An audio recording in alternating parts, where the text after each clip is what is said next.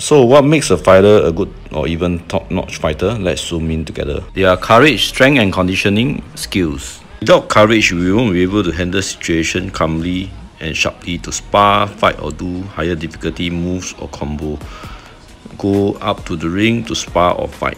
Last till the end of the fight if possible. Take for example when Wakao, who is in the rank of 5 fighters in kickboxing world and is excellent in strength and conditioning and also excellent in skills. Nika Residence, which is in Singapore, is a residential mixed development with retail shopping area and 70 meters next to Taramera MRT interchange to your doorstep. Sinica Residence, which is also the only plot of premium residential cum retail shopping development among the existing neighbouring condos, launching soon in early January 2023.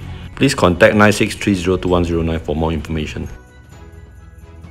And even part of the skills could be experiences in training and fighting, but due to he's scared of one fighter for whatever reason, imagine his strength and skills might be affected in fight because of the psychological issues like courage, which would affect his self-confidence and performance. Similarly, without excellent strength and conditioning like good reflexes and powerful strikes or tough durable body to take pains and damage, even 10 skillful techniques used by us probably can't match one powerful blow from opponent. Hit and not get hit is the mantra in martial art fightings, and even clinching and grappling. But what comes beyond is to be prepared to get hit or pain or damages even after great training and sparrings. Attack properly with good dominance or defend effectively without moving too much backwards to relentless strikes and great dodgings. These are also some other good strategy or tactics. Protecting the head and neck is more important than the body.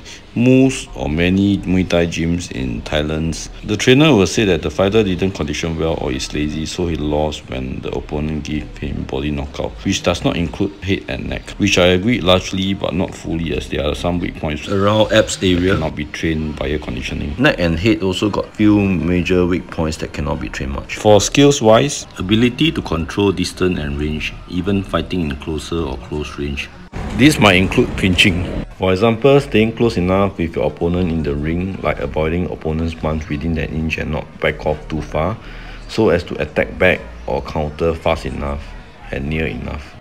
Keep moving back when opponent attacks means maybe can't attack or counter back fast enough, probably lose points in the fight also. Footwork, speed, balance, timing, accuracy, precision and power are also important factors. For example, roundhouse kick range, be it low, mid, high kick, is longer than punch or elbow or even knee range.